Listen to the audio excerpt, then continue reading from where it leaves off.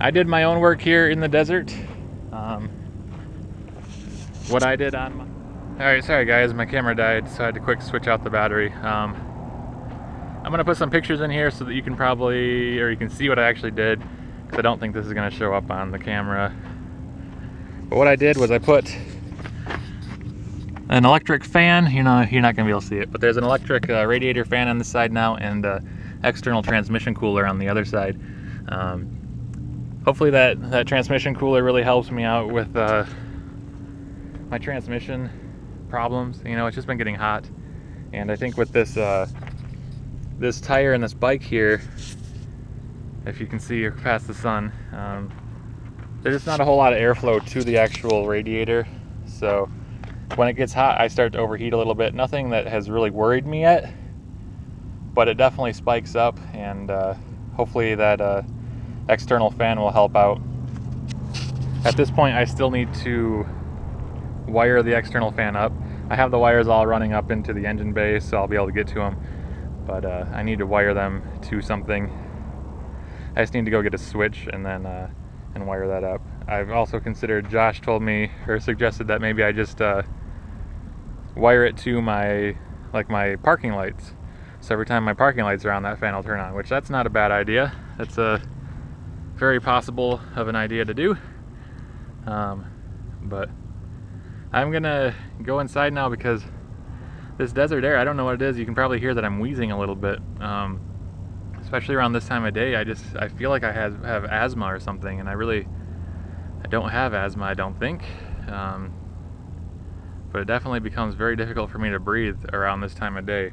So I'm gonna stop talking and go hang out in the motorhome and chill out in the coolness. It's not very cool in there. It's like 90 degrees in the motorhome too, but it's cooler than out here, and hopefully I'll be able to breathe a little bit better. So, okay guys, so ended up here at a P&A Tire Auto Service, Mission Road in Tucson, with Felix, because Felix is here trying to get his motorhome working again, and mine started leaking coolant all over the place when I went to Autozone a couple miles down the road to get a switch for a different project.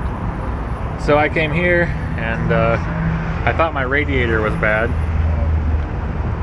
but it turns out, or it looks like, it was just the reservoir had a little bit of a leak right there. So the guy here, I took it all off, and the guy here put a little reinforcement powder on there, and then he just siliconed it up a little bit on top of that. And so far, it looks like we're gonna be good, but the real test is gonna be when everything heats up again and everything expands, you know. So we'll see, but at this point, at least it's not a radiator problem. These radiators are 200 bucks, and while that's a job I can do on my own, it's just hard to do on the road. So fingers crossed this works.